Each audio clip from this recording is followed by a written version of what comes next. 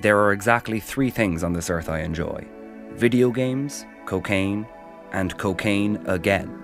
Unfortunately, these are some very expensive hobbies for one very poor Tom to have. How the fuck am I supposed to support my life-crippling video games addiction and play all the latest drugs at the same time? I'm not made of money. I didn't grow up in the Hamptons. I ain't white chicks. Thankfully, indie developers will occasionally put out games that itch the scratch of AAA releases without expecting you to take out a second mortgage on your dog. So I've decided to take a look at some of these indie games that'll fill the same void in your calloused, empty heart, and also hopefully save you a few V-Bucks, in a new little series I've decided to call Mastapeece for your wallet. So, in a nutshell, the idea of this show is that if you like, say, Dark Souls, then you should try Hollow Knight. Or if you like Dark Souls, then you should try Salt and Sanctuary. Or Necropolis. Or Titan Souls. Or Ashen. Or Blasphemous. Indie developers really like Dark Souls. Let me see here. Dark Souls. Oh, here's one. Red Dead Redemption 2 is without a doubt one of the best games to come out in the last decade. Maybe. I mean, I don't know. I haven't played it yet. I'm very poor. Which is why instead I've been playing Westerado Double Barreled. So, just like Grand Theft Horse 2, it's an open world western cowboy em-up where you can pretty much just fuck around and do whatever you like.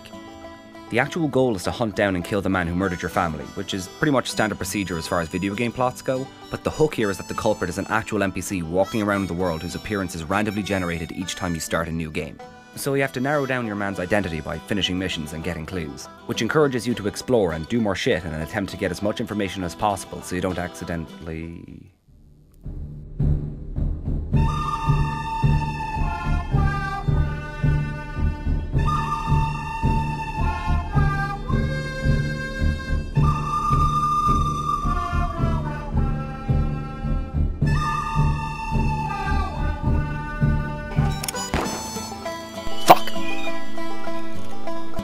You're also rewarded for exploring by having new paths revealed for you to go down in future runs.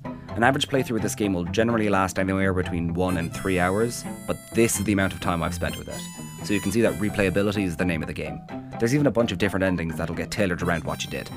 Like, you can literally kill anyone you meet at any time, so it's nice to have your actions reflected in the ending, but also to not have to deal with all that murder baggage for too long, since the game is so short.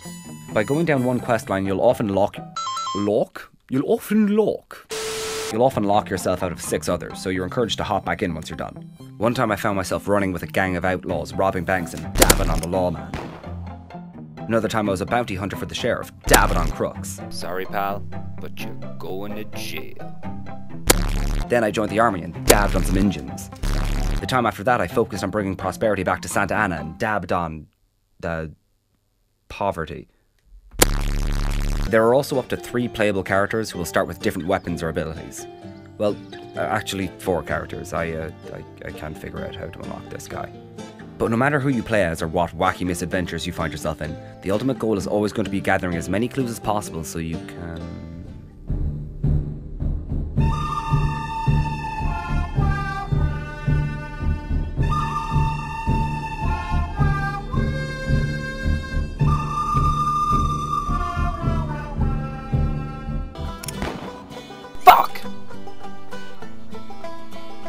Actually, speaking of shooting innocent people in the face, what's cool about the combat in this game is that all the gunfire Jesus Christ, I haven't slept in 9 days. All the gunfire takes place, nailed it, on the X-axis, which makes everything feel like an old western duel. And you're rewarded for accurate shooting with extra health. See, when you get shot in this game, it's contextualized by having your hat shot off, and then when you run out of hats, they start aiming for your face, I guess. But you can also shoot off an enemy's hat and use it to stall your way out of a sticky situation if you're a good enough shot. Damn, it feels good to be a gangster. Not only is this a super funny and charming homage to how much Western movies love their hat shooting, but it also frames your ability to get shot multiple times in a way that makes sense within the context of the game.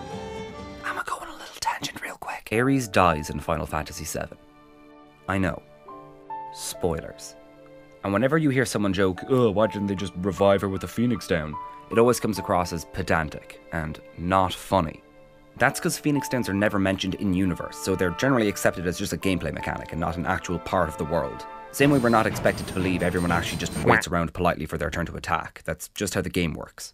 On the other side of the coin, the Vita chambers in Bioshock feel really contrived because the characters actually do mention them and give a sort of half-assed explanation for how they work. Of course, Ryan will only allow it to be tuned to his genetic frequencies for the testing. Like, we don't need a reason for Mario to respawn after he dies, we just accept it and carry on squishing turtles. This might seem like a small detail, but it's actually super important to making your world feel consistent. You either give a good reason why you're still alive, or you don't mention it at all.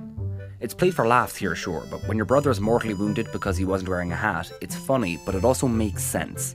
Anyway, tangent over. Like I was saying about the combat, there's a couple of different weapons to play around with. There's the standard revolver, which works pretty much how you'd expect, the rifle, which pierces through multiple enemies, dual revolvers that can fire in both directions at the same time, this rope thing that you can use to tie people up, and the shotgun, which is a shotgun. But you can only carry 3 weapons at any time, so it's important to...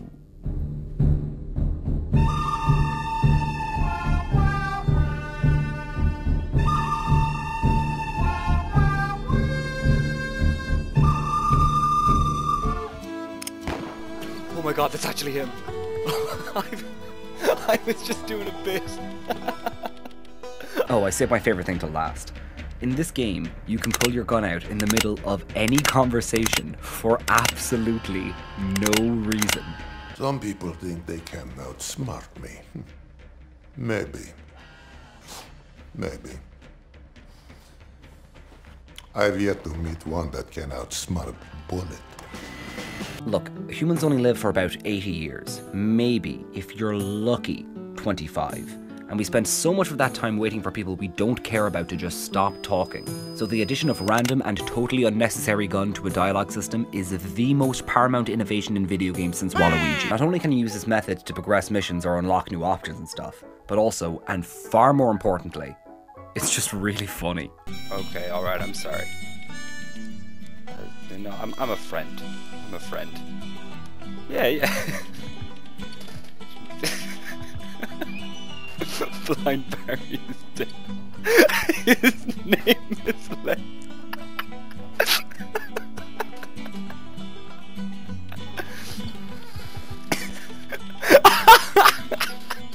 Can Clementine whip out a fucking shotgun in the middle of any conversation just because she doesn't like the cut of the other guy's jib? Whatever. Didn't think so. This is why your garbage company is going out of business. Look, the game is great. It's not too expensive, and if you're still not convinced, there's an early prototype build of the game you can play online for free. It's a browser version too, which means you don't even have to download anything, so you have no excuses not to give it a go. Just keep in mind it's more of a proof of concept than an actual demo, so it's not nearly as polished as the full release, but it's definitely worth checking out if you're still on the fence. But you can take my word for it. Westerado double-barreled, just like Red Dead Redemption 2, is a charming, open-world Western action game just bursting with personality. And it really makes you feel like Spider-Man. Ready, partner?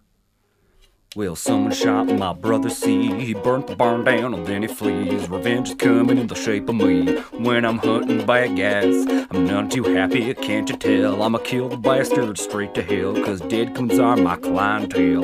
When I'm hunting bad guys, bounty hunting all day long, and I ain't gonna stop. When I catch the gutless rascal and his ass a cap up. And his ass a cap up. I'm a fucking moron.